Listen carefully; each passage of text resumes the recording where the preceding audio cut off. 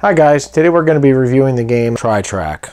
This game came out in 1980 from Milton Bradley, and it is for 2 players. You're going to try to form a line that is going to connect from one arrow to the other, and you can use your own pieces, you can use your opponent's pieces that he's already played, and there's also a neutral triangular piece that you'll be able to use. So let's check it out. Okay everybody, here we go. We have a cool little round board over here that's got some triangular indentations on it and also some arrows. And each player is going to be receiving these little triangular pieces here with a certain color and a line on it. And then there's also going to be a neutral triangle as well. Now the object of the game is you're going to try to become the first player to make a connection between 2 of these arrows. It could be these two arrows, and you're going to be able to do this with your playing pieces, your opponent's playing pieces, and the neutral. Now, you're not going to be able to move your opponent's pieces, but you can use them in order to try to make the path.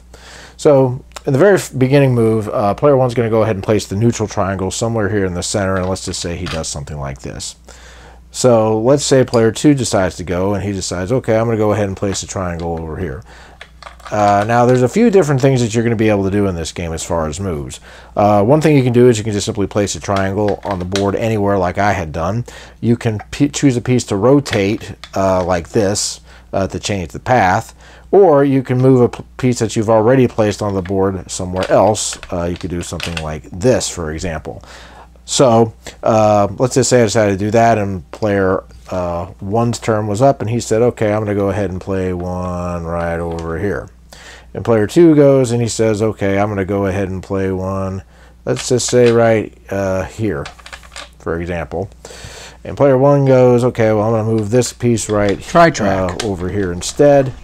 And player 2 goes, okay, well, this is what I'm going to do. I'm going to take the white piece and I'm going to move it over here.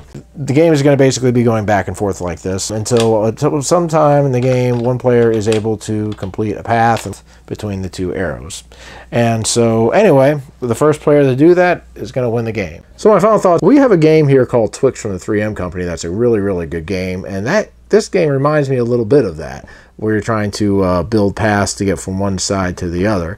Now, I love Milton Bradley strategy games. They've got some fantastic ones, and some are much, much bigger than this, like, say, Leverage or Strata 5. But this is a smaller game, and this one is a good game. It's almost kind of like playing tic-tac-toe in a way, because you're trying to see what your opponent is doing, and then you're trying to see, okay, well, what can I do? And then you have some options as to whether you want to to turn a piece, to move a piece.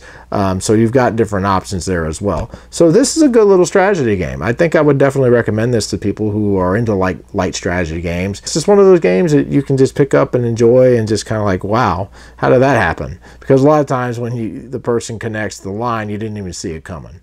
So yeah, good little game. All right, guys, that's my review. We'll see you later. Keep on gaming.